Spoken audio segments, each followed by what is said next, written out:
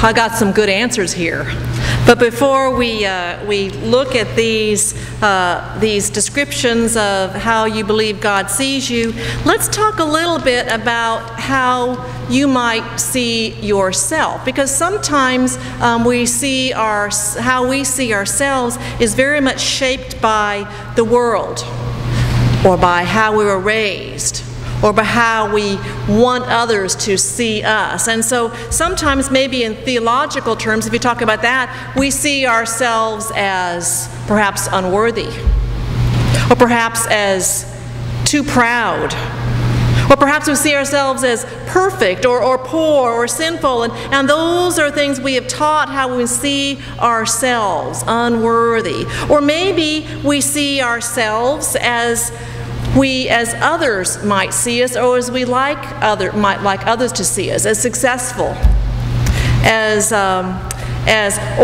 frazzled, or we see ourselves by what we do.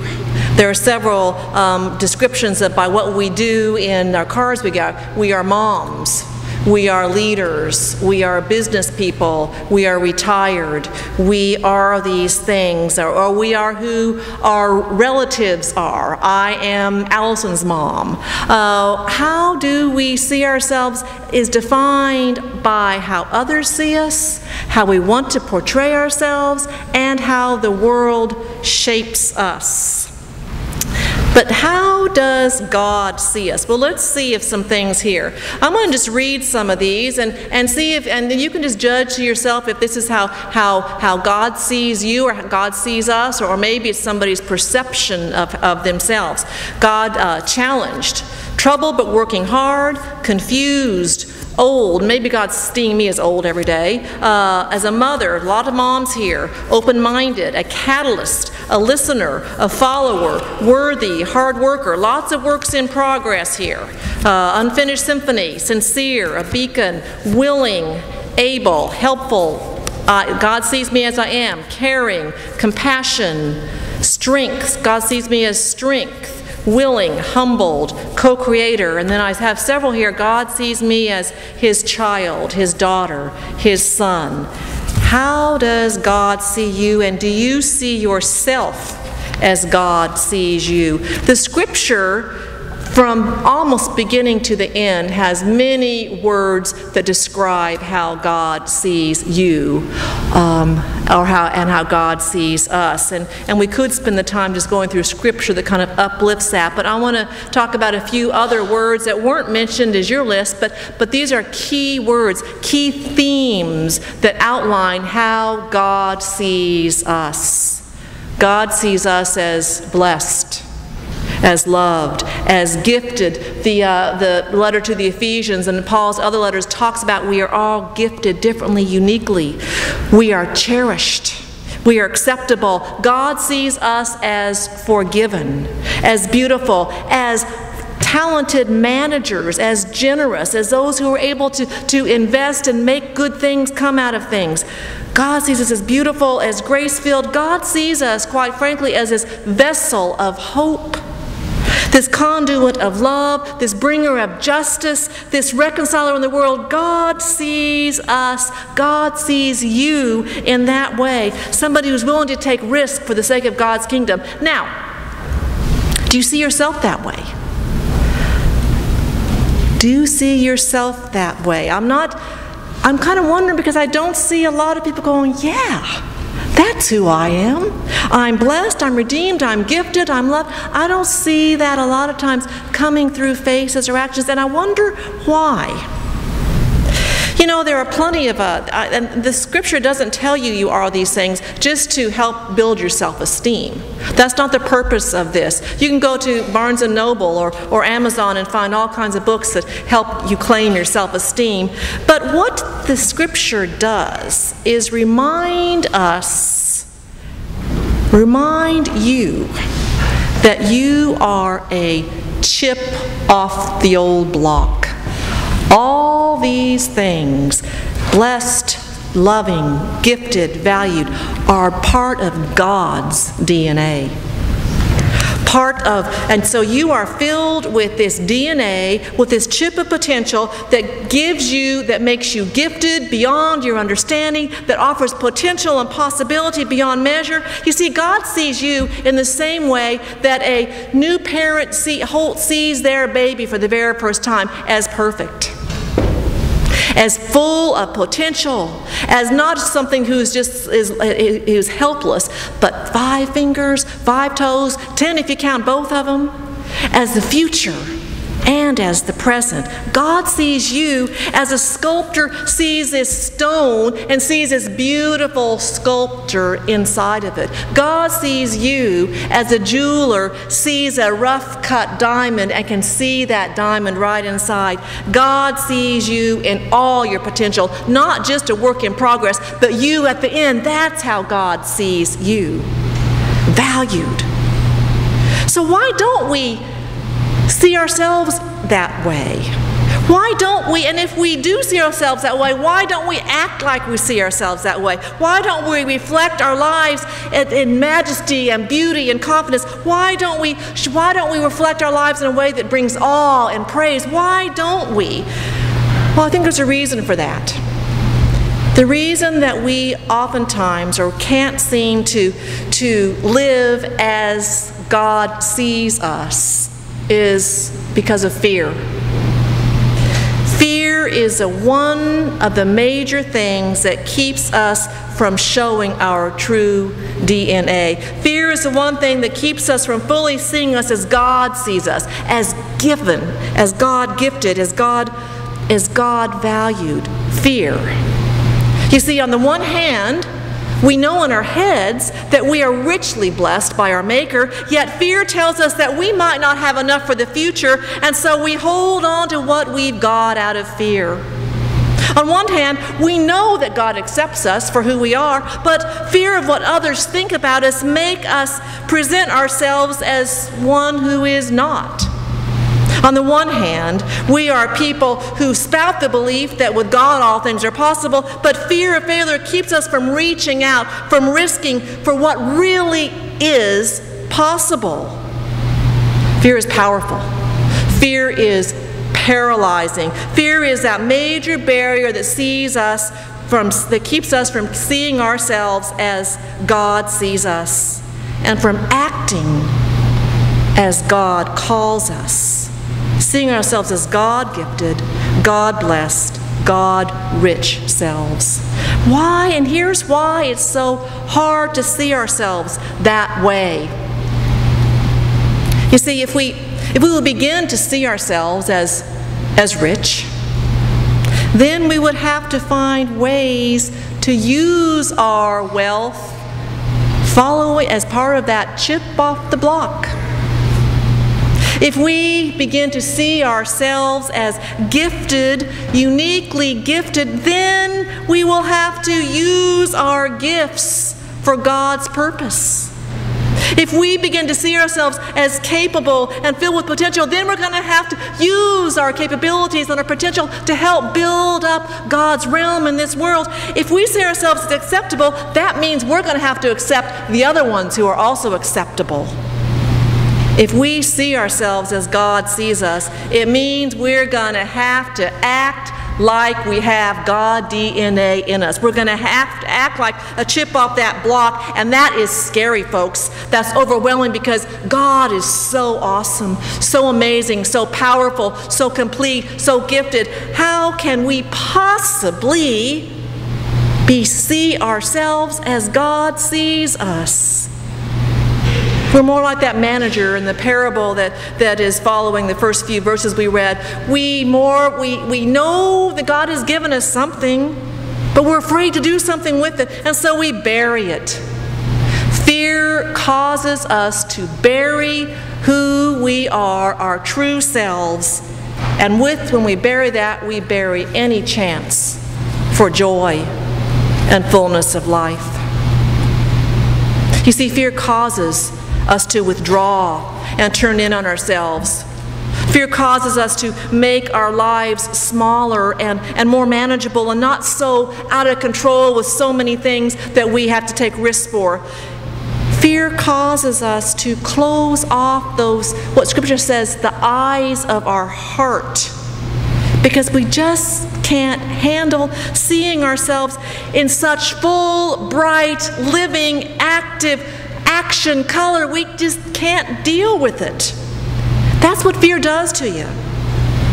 It makes your world and makes all the possibilities in the world so much smaller. In short, fear quite literally makes us ill. Most of us know who Dorothy is. Dorothy, who we see on the streets oftentimes on cold winter night pushing her grocery cart. How many of you know who Dorothy is? Dorothy holding on to her stuff. Dorothy trying to manage her life on her own, afraid to trust, afraid to talk, paralyzed by paranoia, which is fear taken to its utmost extreme. The sad thing is, Dorothy has family. We receive a call every so often from her niece, who's wondering if we've seen Dorothy and if she's okay. We receive cards from her relatives with money tucked in and say, next time you see Dorothy, can you give her this card? Dorothy has a community here. You all know about Dorothy and care about Dorothy and want the best for Dorothy. Dorothy is loved, but she doesn't see it. And so she remains huddled, alone, simply surviving. And you know, in a same way, we may be more like our friend Dorothy than perhaps we like to admit. Now, we don't have a psychiatric condition that limits us like the paranoia limits Dorothy. We don't have an identity issue like schizophrenia that calls us, that helps us, that makes us see the world in a skewed way. But we do live in fear because somebody might find out that we've been faking our identity. We live in fear that holds us back, that keeps us guarded. We live in fear that makes us see the world smaller and scarce and not as filled with abundance of possibility. We live with a fear that keeps us turned inward from knowing and claiming who we are and whose we are as a beloved child of God, valued, cherished, precious. We live with the fear that keeps us from seeing ourselves as connected with a larger community, this God web of tapestry and resources. We live with the fear that keeps us from reaching out. And you know what? The only antidote I know for fear, the kind of spiritual fear that paralyzes, is something called faith or trust. Faith in the Creator who says it is good. Faith in the world and the possibilities that is within it. Faith in ourselves and our own God-given giftedness. Faith in the generosity and giftedness of others. Faith that God is indeed good. Faith is the antidote to fear, to worry, to anxiety, to hopelessness. It's the only one I know. Faith is living as if God is in charge because God is, and with God all things are possible. Now, I did a little bit of a scripture research, and I Googled in one of the concordances a phrase, "Do not be afraid." And I Googled, "Do not be afraid, do not fear, and have no fear." And that phrase pops up 139 times throughout Scripture. It's a theme. Don't be afraid. There's a reason it says that. Don't be afraid, because fear paralyzes. And then I Googled another phrase. I've Googled phrases, trust in the Lord, trust in God, and trust God. Now, the phrases about fear come to 139 times in the New Revised Standard Version. The phrases about trusting come up to 139 times. Antidote, fear, and trust. I couldn't believe it when I saw it, but it is true. You know, fear says, there is nobody I can count on but me, and I need to take care of myself. And faith says, I am never alone because I can count on God. Fear says, there is not enough to go around, so I'll grab my share while I can and maybe a little bit more. Faith says, you can have my share too because I trust there will be more, and there will. Fear says, I can't. Faith says, I can with God's help. Fear says no, flat out no to possibilities, and faith says, with God all things are possible. This past week, Scott Carpenter died. You might have read that in the Herald Times. The second American astronaut to orbit the Earth. And the Herald Times quoted him as saying this about fear. He says, conquering fear is one of life's greatest pleasures.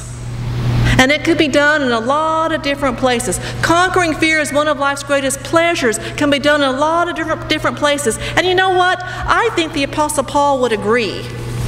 Because you see, he talks a lot about conquering fear that imprisons. And he says himself, I'm not imprisoned by fear anymore or hatred of someone else. I'm imprisoned by the Lord, the passage says.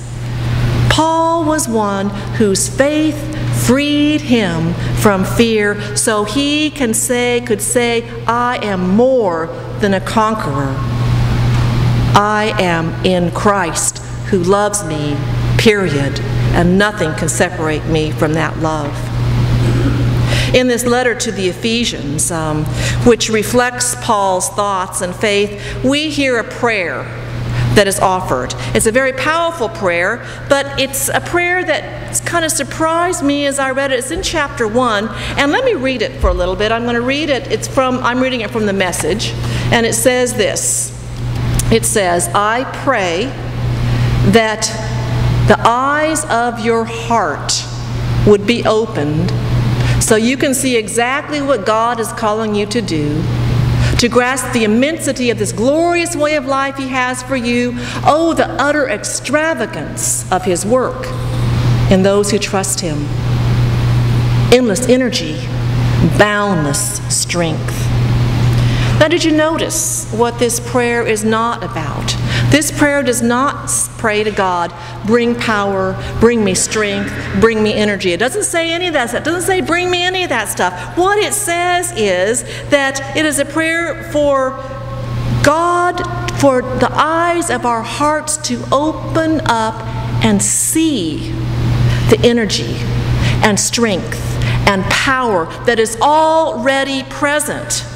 It's not a prayer for us to be strong. It's a prayer for us to see that we are strong. It's not a prayer for power, but it's a prayer for us to see and claim the power that is ours. That's what this prayer is about. And this prayer is for us. Open the eyes of our heart, Lord, and let us see ourselves as you see us, as people of hope, as people of abundance, as people of generosity, as people who find pleasure in taking risks and giving and loving for the sake of the world that God loves. You know, we could talk about the possibilities in our own lives when we let go of fear and begin to have faith and trust. And we can also do the same thing for us as a congregation. We can look at each other. We can look at this building that's been here for almost 100 years through the eyes of fear. And if we look at this place through the eyes of fear, we're going to see and be overwhelmed by falling plaster, by an air conditioner that broke down. We're going to be overwhelmed. Fear is going to overwhelm us when we see pews that are half empty. When we see and our eyes see a money pit, fear that our budget isn't going to be met. That's how eyes of fear see today. But what would happen If we look at this place with eyes of faith, with our eyes of our heart open to what God is and who God is, what if we open our hearts and see this place as God sees it, as a sanctuary, an oasis filled with hope, a sacred home for God's hurting people, a place of majesty and praise and song and worship, a place of grounding, a place not half empty but half full and waiting for generations to come and fill it, a legacy that we can build on for the future. That's how we can see this place through eyes of faith, and that gives us joy and pleasure and excitement. You know, we do have a choice. We can choose to fear and live that way, or we can choose to live in trust. The scriptures are clear. God is here, and with God, all things are possible. May God bless you, children of God, with possibilities that reflect God's DNA in you. Amen.